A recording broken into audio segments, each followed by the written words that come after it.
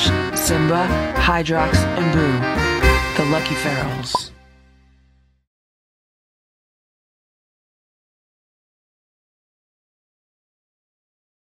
It is 8:08 a.m. and Boo was just in the hallway acting like a nut. And I was like, what are you doing, Boo? And it was like he was trying to get my attention. So I followed him into his room and he jumped up by the window and I looked out the window. And look what I saw. I saw Ditto and Hydrox. I actually saw Ditto sitting like a little loaf near the side of the garage, just like waiting. And then I guess Hydrox just came out of his house and they want some food, but they're gonna have to wait because I'm just getting dressed and starting my day, so we're gonna have to wait about 10 minutes. It's 8:30 a.m. and I'm outside. I'm giving them food, and look at this. These food bowls are completely frozen. That's like frozen with water. So the temperature dropped today and we're just below freezing, so hopefully we don't get snow, but I have to get the ice out of these and then I'm putting some food in and hopefully they eat the food fast.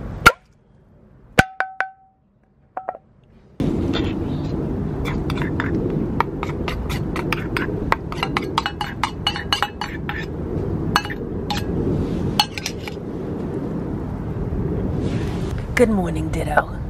Good morning, Ditto. How are you?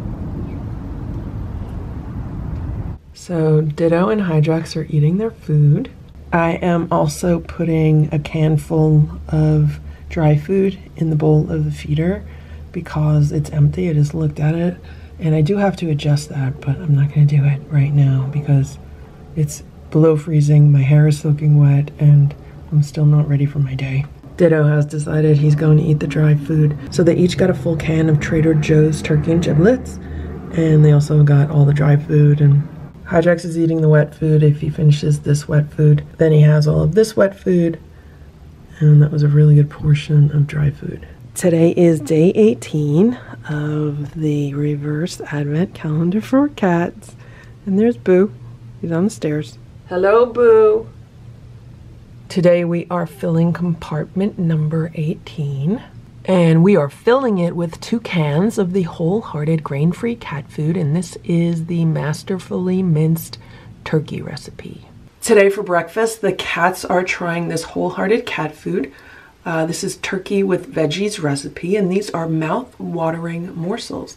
The cats have never had this variety of this food before, so we'll see how they like it. And the ingredients are turkey broth, turkey, dried egg product, tapioca starch, carrots, peas, pea protein, tricalcium phosphate, salt, natural flavor, and then we go into all kinds of vitamins and minerals. So as far as veggies go, it's really just some carrots and peas, and I don't think there's a whole lot of them because they are like number 5 and 6 on this list of ingredients. So we'll open this up and we'll see what it looks like. And this is what it looks like. And there are surprisingly more veggies than I thought there would be. Now the question is, will the cats eat them? We've seen the cats spit out peas before, so we'll see if they eat them or they leave them on their plate. So this is what the mouth-watering morsels look like. I believe the last time the cats tried the minced food, which was much smaller pieces, and these are, to me, these like remind me of tuna, like the way that these are kind of just like flakes or shapes or anything. I will be adding a little bit of water to this. I probably added about a 1/4 cup of water to this. Unfortunately, I didn't measure how much water, so that's just an approximation. And this is what it looks like on their plate. Adding additional water gives the cats additional liquid in their diet, and it makes the food moister, so it basically just increases the amount of gravy in this food. Okay, we'll see if the cats like this. There you go, guys. Today for breakfast, we're having turkey with veggies. And Splash says he wants nothing to do with it. You're not running upstairs, Splash. Flashy, Flashy, Splashy, you are going to eat your food. Here, Flashy, Splashy, you eat here. Everyone is enjoying their meal. Except for Splash, he's just looking at his plate.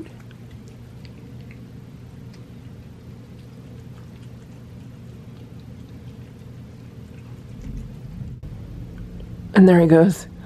I just followed Splash upstairs with the food, and he smelled it, and he walked away, and he doesn't want to eat it.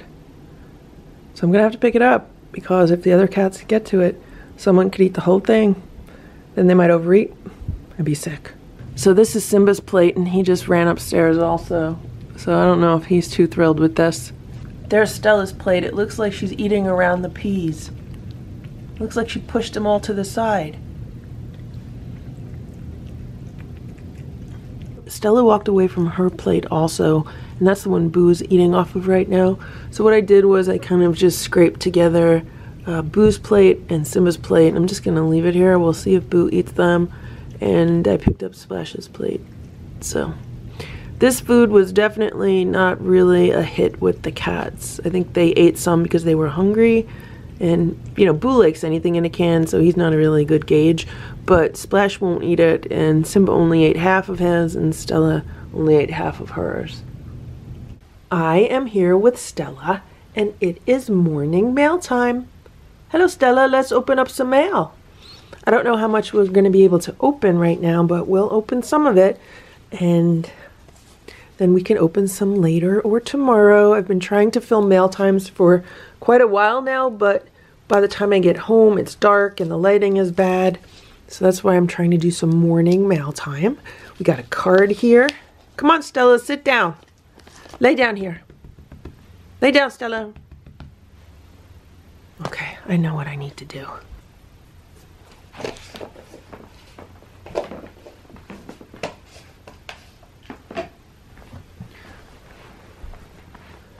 I just gave Stella a little nip for helping me here. So we got a card. Stella, what did you get? Oh, there's Simba. Simba wants to see what's going on. He says, don't forget me. Oh, look at this. Look at this card. Look how sparkly it is. It looks like a baby Stella. Stella looks like you when you were a baby. I never saw Stella when she was a baby, but I would assume that's what she looks like. Look how cute. It says, you're the cat's meow. Ooh, it says, Dear Lucky Grandma Feral, Grandpa Feral, Queen Stella, Boo, Simba, Splash, and Hydrox.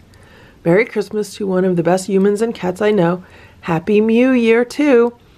Meow, meow Christmas to all. Purrs from Patricia Carragon. Thank you so much, Patricia. And look, there's a Petco gift card. That is so awesome. The cats have really been enjoying the Wholehearted food from Petco, and I also get all of their cat litter there. So thank you so much, Patricia.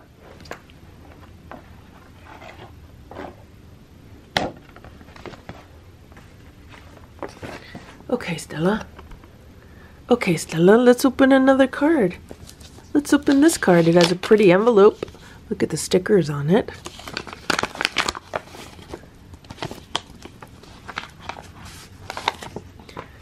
And this card says, the true gifts of Christmas are for the heart to enjoy. And look at the cat looking out of the window. That looks just like Simba from behind. And that's what Simba does. Simba gets on top of the couch and he looks out of the window. May God's love always bless you, His joy always fill you, His presence always keep you close to all that is good. And this says, to LR, Stella, Splash, Simba, Hydrox, Boo, and Grandma too, wishing you God's best at Christmas and in the new year. Best wishes, Joanne DiGennaro. Thank you so much, Joanne, for this lovely card. Okay, Stella, let's open another card. Let's do this, huh?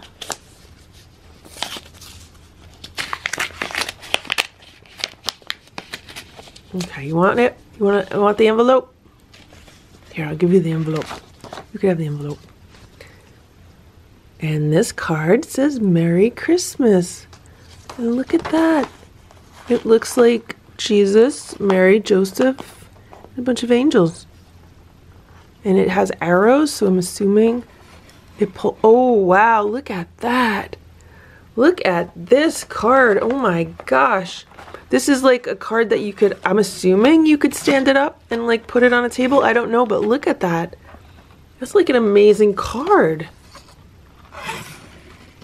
That is so cool, Stella. And this says it is from Janet Stemper, Neapolitan Baroque Creche detail. Oh, that is so cool. Thank you so much, Janet, for this awesome card. Again, look at this. Look at that card. That's really cool. Stella, are you drinking? Stella, are you drunk? Are you drunk, Stella? Okay. We'll open one more card.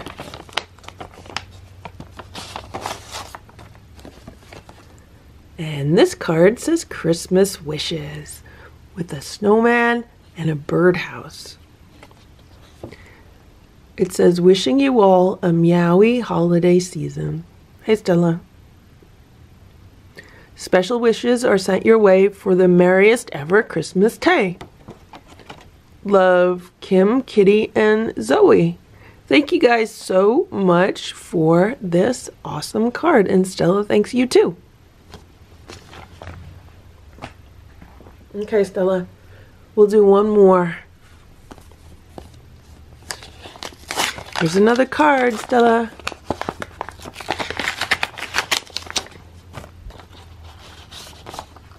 Look at this. This is Happy Holidays, Love Community Cats. And look at all the cute kittens that are on this card. Unfortunately, I don't know their names because there's been so many cats on the Community Cats YouTube channel over the past year. I have a really hard time keeping track of all the cats. But if you have not already done so, please go on YouTube and check out Community Cats. Just search for Community Cats. That's the name of the channel. And go there and watch the videos and subscribe because it is awesome content. Stephanie at that channel does such a great job with all of the foster cats that are in her care. Splash was looking around for food upstairs, so I was able to get him downstairs by himself, and I gave him his breakfast, and I put some crunchies around the plate and a little bit on top of his food, so we'll see if he eats it. So I'm just gonna keep the door shut for like, I don't know, 5 minutes or so, and then I'll open it, because if the other cats come down, they'll try to eat it off of him. It is 10 a.m. right now, and I want to show you what is happening in this yard. So Hydrox's shelter is there on the right of the screen, and then there's several shrubs next to it. And this is what these shrubs look like. I mean, there's a little bit of ice on this one. There's less ice on this one. And then this one has hardly any. And then Hydrox's house really doesn't have any ice on it at all. So this is what it looks like in Hydrox's neighborhood. Now, if we move about 10 feet away from Hydrox's house, in an area that's like not part of the sheltered patio, I mean, look at all of the ice on this tree or this large bush. It's just covered in ice. This one is also covered in ice. Look at these tree branches covered in ice. This is probably about 20 feet away from Hydrox's shelter. And thankfully it's starting to warm up right now, so some of this ice is melting off. But still, I mean, look, it's just covered. Look at all of that ice. It's just covered.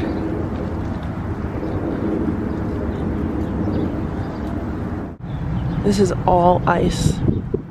The tops of these shrubs are all ice. Look at these trees. They almost look like crystals. That's crazy. I mean, they are just covered in ice.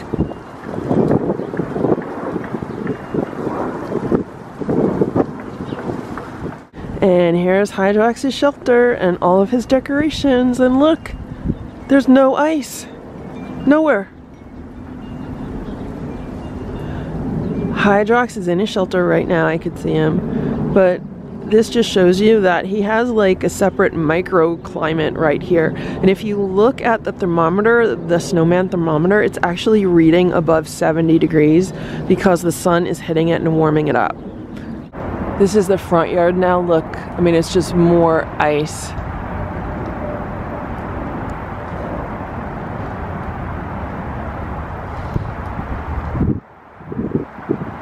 It is 6:24 p.m. right now, and Simba is in a timeout because I was trying to film him here on the rug because I wanted to tell you like what just happened with me and Simba was sitting here, and Boo walks in the room. He like just walks in the room, and Simba just smacks him, like really just smacked him on the head. Are you okay, Boo?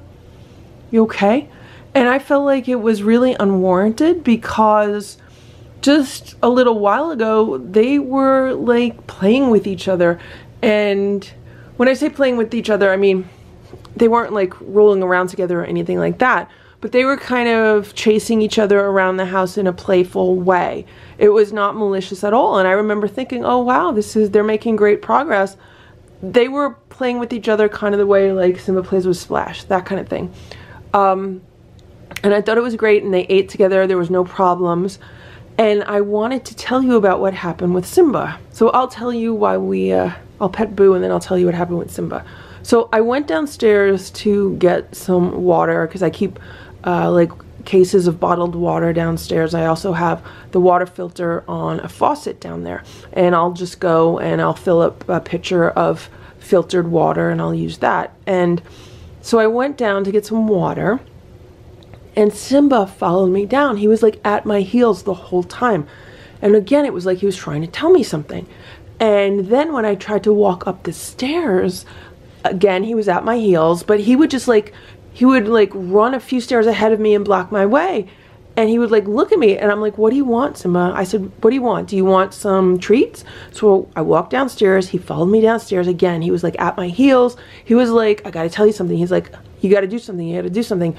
And so I gave him the treats and he didn't want them. And I was like, that is weird. So I start walking up the stairs and he's doing the same thing again. It's like he's at my heels, and every time I take a step, he like jumps right in front of me so I can't go up the stairs. And then I would try to go around him and he would do the same thing. He would jump up in front of me. Like, it was seriously like you see in like a Lassie movie or something. Like, you know how the dog is trying to get the attention of the owner? It was something like that. It was crazy. And it was like, he was almost like frantic about it. And I was like, what do you want, Simba? So then I said, do you want some crunchies? So I went down again. He followed me down. He was at my feet. And I put some crunchies out and he didn't want the crunchies. But Boo and Stella came running and they ate the crunchies. So I tried going upstairs again and he kept doing the same thing again. And at that point, I was like, well, what's going on? Like, why is he doing this? It was starting to freak me out. I'm like, are all the cats okay? Like, is something like not right? Because again, because you normally see this on TV or in movies, when an animal is acting like this, they're trying to tell you something. So I was like, Simba, I don't understand. I gave you treats, you didn't want them. I gave you crunchies, you didn't want them. What are you trying to tell me? At which point he reminded me that I needed to refill the litter boxes because they were low on litter. About an hour or two ago, I scooped out all the litter boxes, and there's 2 upstairs and there's 2 downstairs. And the 2 upstairs especially were running really low on litter, and I needed to top them up. Like, I needed to put more litter in them because it's the clumping litter, and as the cats use them, the litter clumps up, and every time you scoop it, you know, you're scooping out a good portion of the litter.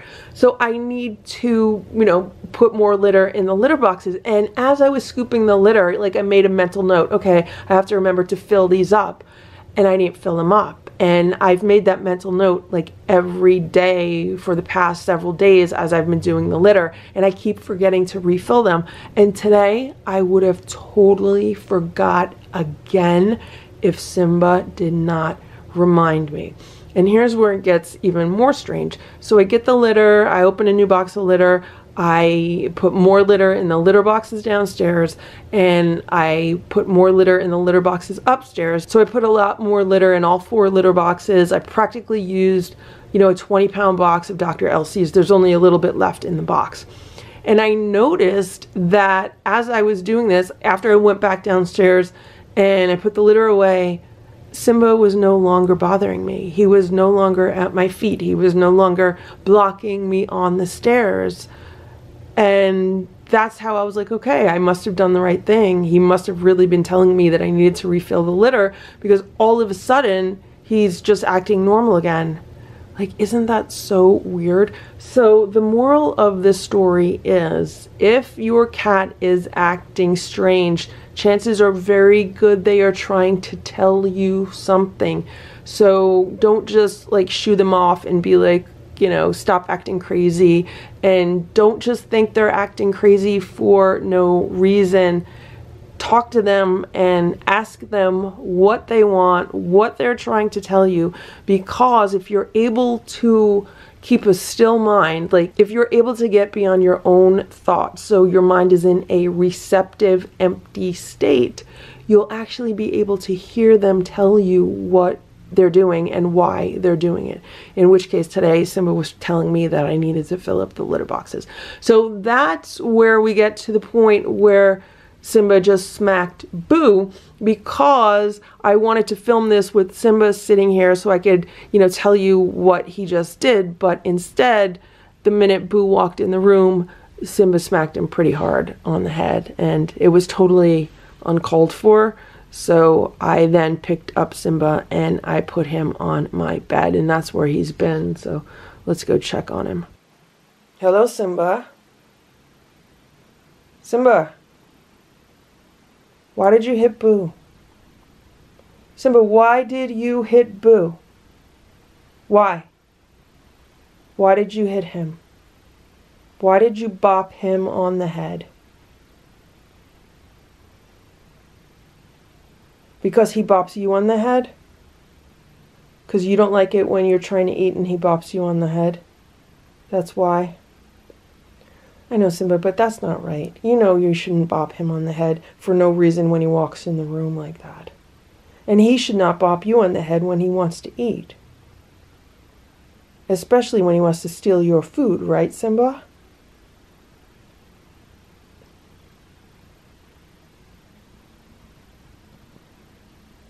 It is 9:10 p.m. and we have a new automatic feeder for inside. This is the exact same pet safe automatic feeder that has been outside for the past 3 years. It's obviously the same model. It's a new one. I just got it. It was on sale on Amazon. So the one that I bought 3 years ago for outside, I paid like $130 for it. And this one was on sale for like $85. So when I saw it at that price, I said, let me get that. And I want to see what happens if I keep it inside for the cats.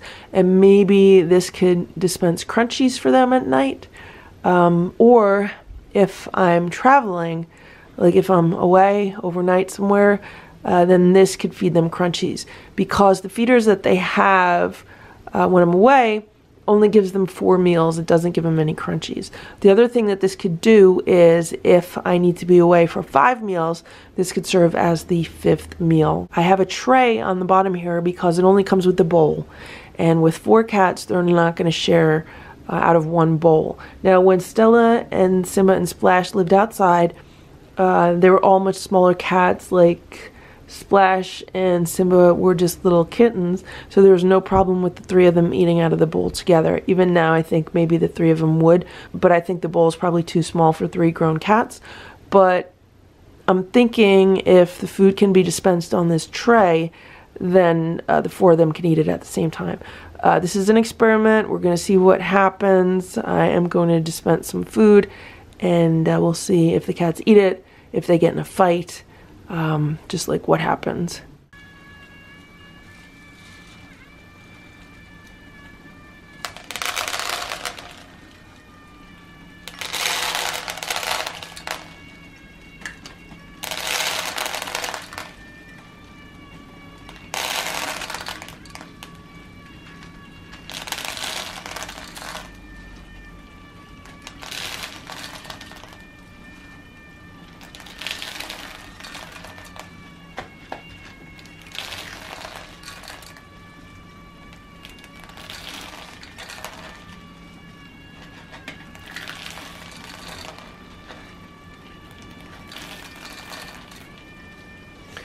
Okay, so something is wrong because this is only supposed to dispense 1/4 of a cup. And it's just going and going and going.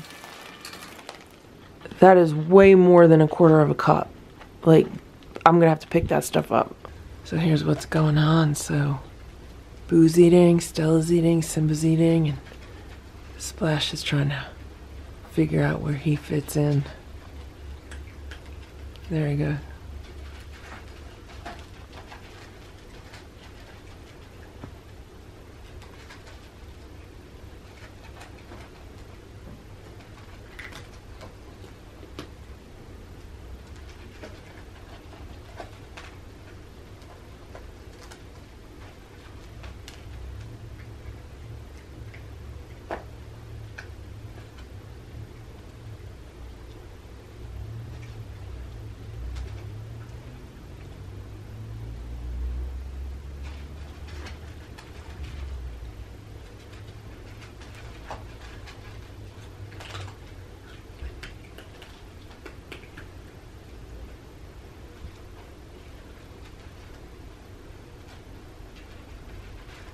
It looks like they're actually moving that tray a bit. So I would need to figure out a way to keep the tray near the feeder and not like, you know, inches away.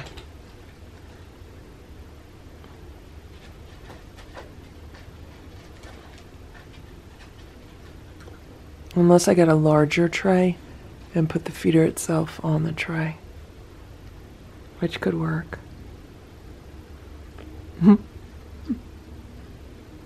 They've eaten all the crunchies on one side of that tray and Boo's on the other side. He's like, don't come near my crunchies.